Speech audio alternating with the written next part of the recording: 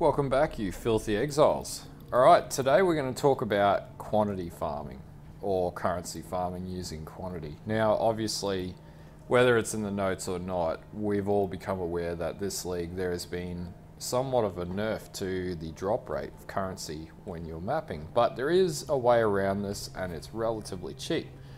So what I started to notice, and obviously I spent the exalt that I earned this afternoon and my chaos and buying gear for this build, is essentially, and trying to 6-link a second Windripper, is essentially, yeah, there is a way to get around these nerfs that have come into play, and that's through the use of a currency farmer. Now, what's a currency farmer? Well, it goes by the other name, which is more commonly known as a quant monkey.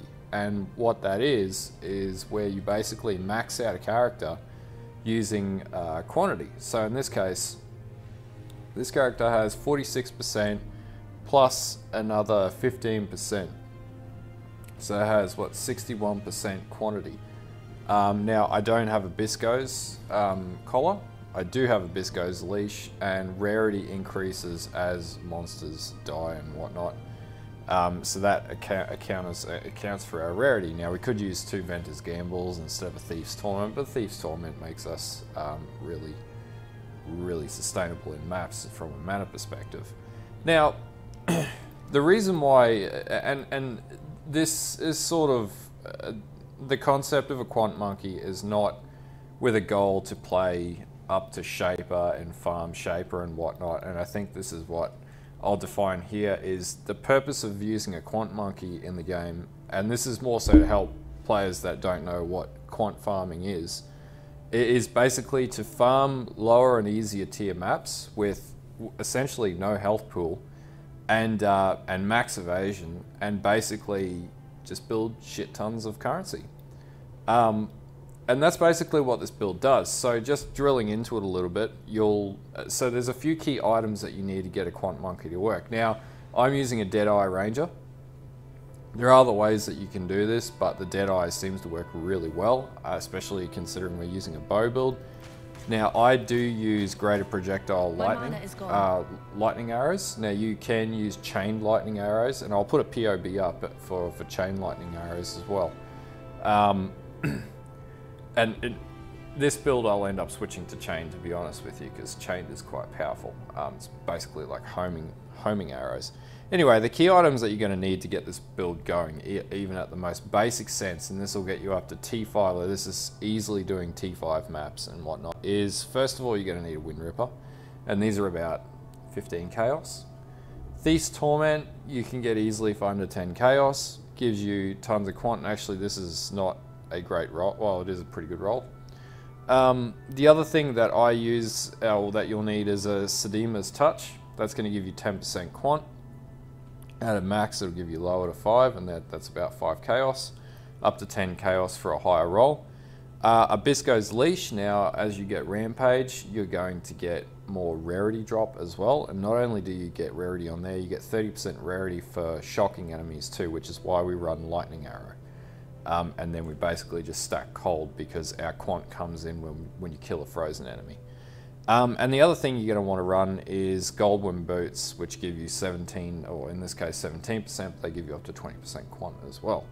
And that's basically it. Now, you can do Ventor's Gamble rings, and I'll put a list of all of these items in the description below. And then obviously I'm running Void Charges with a Void Fletch, and then my Amulet and my Helm are basically maxing out my resistances in this case, and also adding a bit of damage, and I'm using a Hyri's Eye Zodiac Leather Belt to buff up my cold damage on hit for my bow. The only real, and this was 10 chaos, and then I just 5-linked it, because the one big advantage that you'll find with this build is that, in particular, when it comes to simply farming for, you know, even if it's just jewelers, orbs and whatnot, and fusings, it's really efficient, and it's very fast, and you can do it at very low tier maps. Like, you know, we have constant tailwind up, you know, as you can see, you have tons of movement speed and whatnot, mobility. You know, if we just chuck a map in here, let's chuck a T5 map. Let's just do a quick T5 to show you what I mean. So I'll just chuck the vols up. Bam. Okay.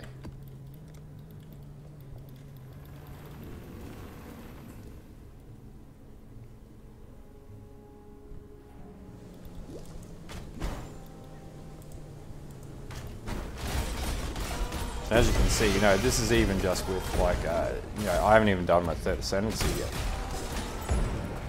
So, you know, that's going to buff me up significantly. But as you can see, you know, you're getting a bronze lith drop straight away as you walk into a map, which wasn't happening previously.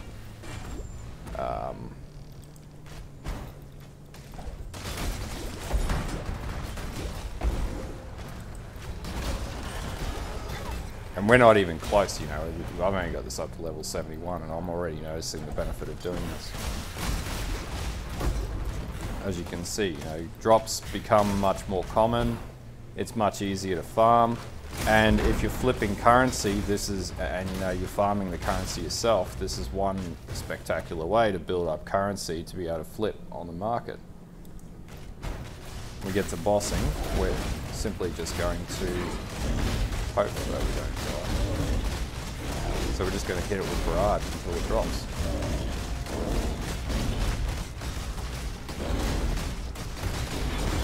As you can see, maps drop more frequently. Now there is, you can get this build, the PoB that I'm going to provide for this is doing up to 2 million damage with barrage.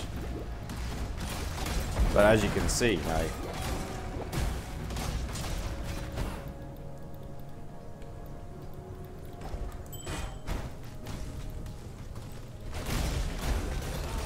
there's Jeweler's Orbs.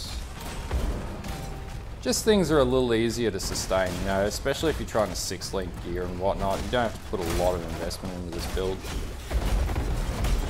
You can pretty much run it, you know, you can make a choice at what level you want to run the build at. But, you know, the probabilities of getting, you know, exalts and whatnot are going to go up as the more quant that you run. So, you know, that's going to enhance your ability to make return. Or maybe you want to trade alteration orbs. This is one good way to farm alteration orbs. So as you can see, you know, 6 socket items, they're going to drop more frequently. I've noticed that, you know, in one map, you know, depending on if you chisel your maps or whatnot, you might get like 4 or 5 or 6 or 7 of those drop.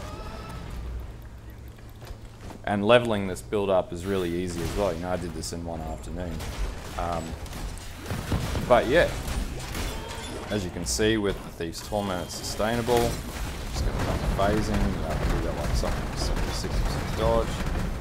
There's a rampage popping. So yeah, not a bad way. And obviously, the further you build this build up, the higher the probability that, you know, you're going to get better drops doing red tier maps, and you can probably easily get this up to tier 12 maps once you've got all 4 ascendancies and you've got decent gear and whatnot. Yeah. Anyway, I just wanted to flag this build for anyone who is struggling making currency this league, just as an idea that, you know, this league has been good in one respect for me because it's given me time to actually play a whole shitload of other different builds as opposed to focusing on building my one fuck off damage dealer, which I already have. You know, I've got a Redemption Sentry build and it's perfect for taking down Awakener. But yeah, this is a great way to basically farm currency. Anyway, if this gives, I'll provide all the links and the gear that you'll need to get a currency farming Deadeye build up and going. It doesn't take a lot of effort. It's quite easy to balance.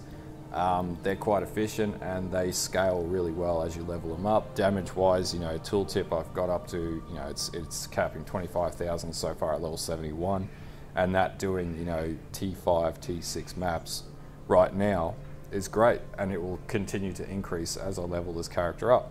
Anyway, if this video gives you some ideas on how you can improve your currency generation, and including getting more alchemy orbs because they've been a real bastard to farm this league, then give me a like and a sub. I am going to do a video on some tips to flip currency, because there's a really easy way to do that as well. And just basically that'll help you pay for all your gearing. And if you're going to run a quant farmer, you're going to want to be flipping currency because that's going to get you chaos really quickly, and then that's going to get you your exalts very quickly as well.